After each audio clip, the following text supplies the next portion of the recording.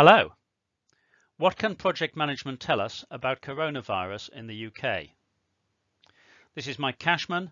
I'm drawing on ideas from Eddie Obeng, from Stephen Carver of Cranfield, and from the Department for International Development, from my overseas aid experience and consultancy to government and the private sector. The opinions are just mine. My blog is in the bottom right-hand corner. We'll use Eddie Obeng's work to get some analysis and insight into the UK situation and see the problem, and then I have some recommendations. Eddie Obeng, who's a very skilled project management writer and practitioner, introduces us to 4 types of project, and I've found this very useful. There is the type he calls paint by numbers, where we know how it is that we tackle a task, we know what it is we want to produce, it's very straightforward. But there's also the quest, where we do know what it is we're trying to do, but we don't really know how we're going to get there on our quest for the Holy Grail. There's a very interesting type of project, which Eddie calls the movie. He originally called the home movie, and I like that because this is where you don't really know where it is you're going, but you know how it is that you get there. You know the technology. You have your movie camera, your video camera. What you're going to produce at the end, who knows? And then there's the situation where we don't know our outcome, we don't know our method, we are lost in the fog. How does that feel? From paint by numbers, it's very straightforward. There is no problem. Everything's under control. We can tell you anything you need to know. From the quest, there is a focus on where it is that we're going. That's what matters. We may ignore things that are not relevant to that. For the home movie, project manager may be feeling quite cool about what he's doing, quite okay. May not be completely aware of the external environment, but fine with his or her own particular target. The fog, however, is not a happy place. There may be frustration, unhappiness, despair. There may well be blame. There is certainly confusion. And there's a wish to get out of that place. I made my living a lot of the time by helping people to get from fog into paint by numbers. What messages emerge from these different projects?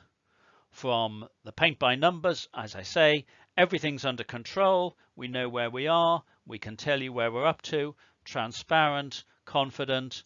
That's of course where the UK public would like coronavirus to be, and perhaps where government aspires to be, but we aren't there, as we shall see.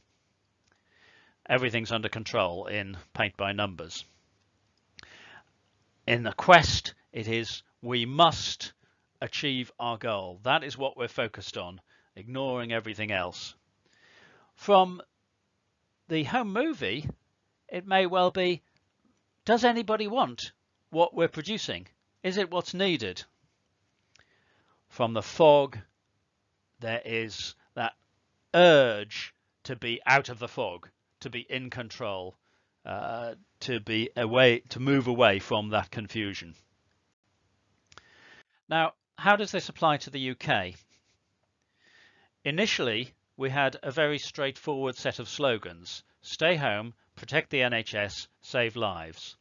The stay home part of that, you could argue, is a very known method. It was a very clear instruction to the UK public, and people knew where they were. I've put the slogans overall into the quest box because there were other aspects of the method, such as PPE and testing, where there wasn't the same clarity about how we were going to achieve the goal. But the goal, protect the NHS, was fairly clear. People did ask, well, what about care homes? I had a short answer for somebody as to why the care home deaths were not included. You keep track of what you care about until public outrage demanded that the care home deaths be counted as well.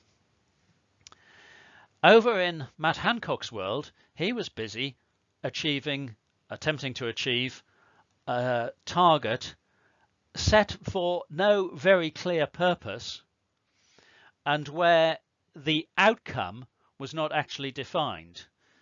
In overseas aid terms, we would say that he had defined his output, the tests, or possibly the input of 40,000 tests into the letterboxes, but didn't know what it was for.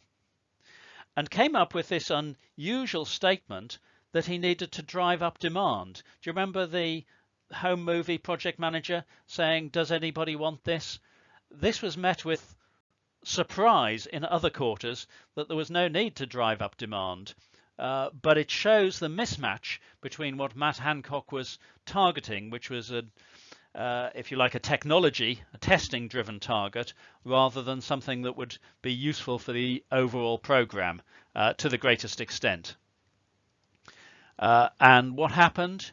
We moved from this stay home, protect the NHS, save lives, into an area where everybody's reaction was, you're seeking control. Remember, that's what happens in the fog. You're asking us to stay alert. What does stay alert mean? We don't know what that means. Control the virus. We don't know what it is you're trying to achieve. We'd moved into the fog. And it's therefore not surprising if we just go into the fog that there is a lot of adverse reaction to that. So that's a rather unhappy situation. What do we do about it? I have 3 recommendations. Firstly, we need an overall integrated program. The way to tackle this is well understood, but not by government.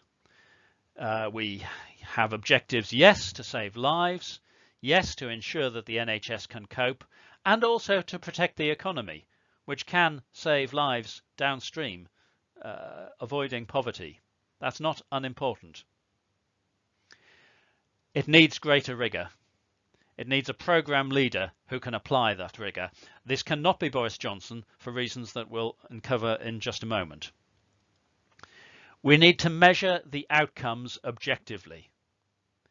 The UK government has all the expertise for this in the Department for International Development. When I have sat with programme managers from DFID in Sierra Leone looking at the Ebola recovery programme, they have insisted on objective, rigorous targets. They would never have accepted the test is in the post. We insist on that rigour for UK government money spent overseas on things like Ebola. Why are we less rigorous for the UK? Why do we allow the government to mark its own homework in that case? Who could lead this? It needs to be somebody who's got a degree of rigour, experience, integrity, and courage. That person is not setting the policy, that's set by government. But with that policy set, is working to coordinate efforts to ensure that the goals can overall be met. I can suggest Rory Stewart, David Miliband, though he's a bit busy, Justine Greening. If you had to select somebody from the current cabinet, Michael Gove is probably the strongest implementer, but have somebody in charge of the whole thing. I hope you found that thought-provoking. Please share. My blog is in the bottom right-hand corner, viewdelta.blogspot.com. I have not written this video up as a blog article yet. I will do that. Please share the video. Perhaps we can make a difference and save some lives. Thank you.